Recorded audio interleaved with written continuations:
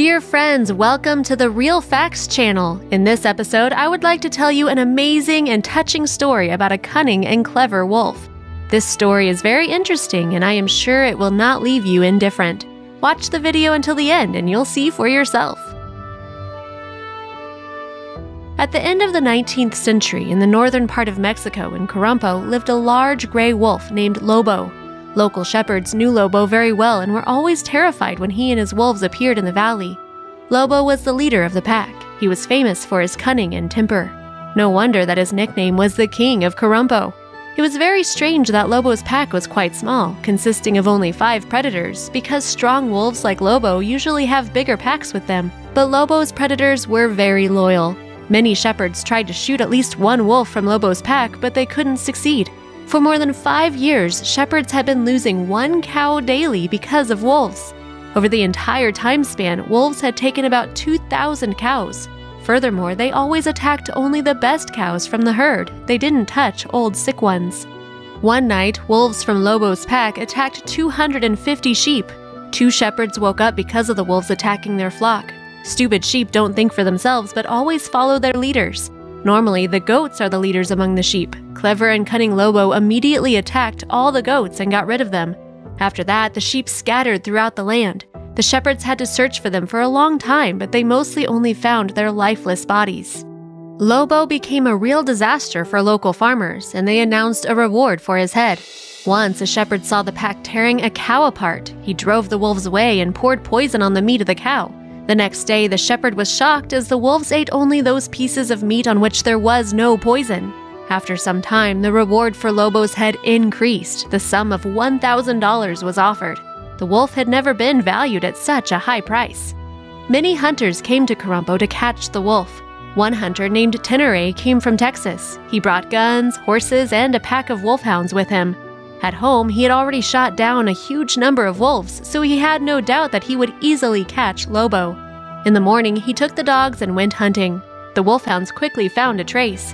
Tenere saw the wolves in the distance, but he couldn't catch them. In the late evening, the hunter counted his dogs, and not all of them had returned. Only 6 from the pack remained. Tenere went hunting twice more until his beloved horse died. Then Tenere returned home to Texas. Other hunters kept coming, but also returned home with nothing. Joe Kalin's farm was situated among the rocks. Not far from the farm, Lobo and his she-wolf made a lair. They were living there all summer, attacking cows, sheep, and farmer dogs. The desperate farmer invited the famous wolf hunter Ernest Seton Thompson. The man agreed to catch the famous wolf himself. He claimed that it would take him 2 weeks to get rid of all the wolves of Corumpo, but the fight lasted almost 3 months. First, Ernest traveled around the region and got acquainted with the area. He realized that instead of hunting Lobo with dogs and horses, it was more efficient to hunt with traps and poison. He sprinkled meat with various types of poison many times, but the wolf never came across it. The hunter tried various methods. He used a bone knife so that there was no smell of metal, put gloves on so that there was no smell of a human being, and even tried not to breathe on the meat. Everything was in vain. The cunning Lobo avoided the poisoned meat and bypassed all the traps. The wolf only ate the meat of those cows that he had personally attacked. Moreover, Lobo was mocking the hunter. Once he gathered all the pieces of poisoned meat together, put them in one big pile, and pooped on top of it. The hunter with 2 helpers set traps for a whole week. Lobo was able to find all of them successfully. He carefully dug the ground around the traps so that the other wolves could see them and not fall into them. He was very smart. Some shepherds even said that Lobo was possibly a werewolf. Following the footprints in the snow, Seton Thompson noticed that sometimes a small wolf ran ahead of the leader. This was very weird because normally the leader of the pack severely punishes the insolent for such rudeness, but it didn't happen in this case. The shepherds told him that it was Blanca, the she-wolf of Lobo. The hunter realized that the old wolf was in love. Blanca was a beautiful white she-wolf. Lobo let her do more than the others. Furthermore, the shepherds often observed from afar how Blanca violated the pack's order. The hunter came up with a new plan immediately.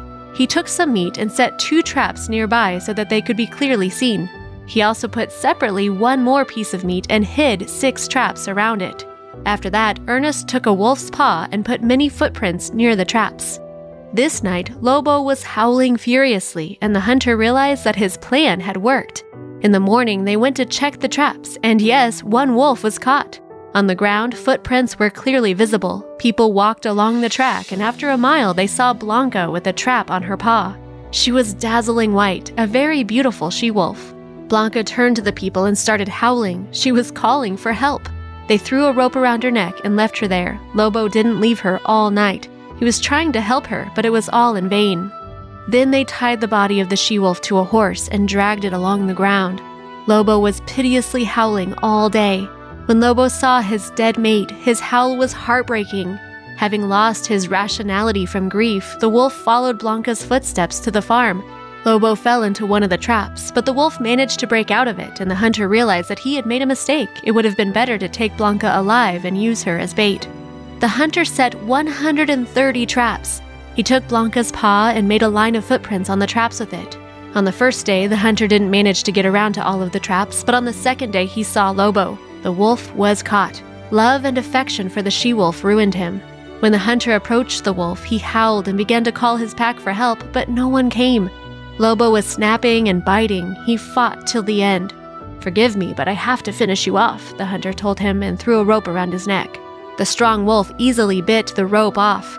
The hunter didn't shoot him. He did not want to ruin his skin. He returned to the farm to ask others for help and to take a new rope.